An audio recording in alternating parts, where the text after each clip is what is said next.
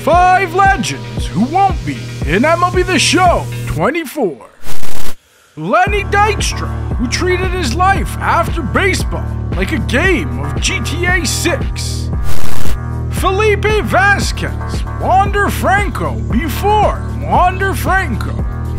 John Wetland, a former World Series MVP who's not allowed in a 1-mile radius of schools or Chuck E. Cheese's.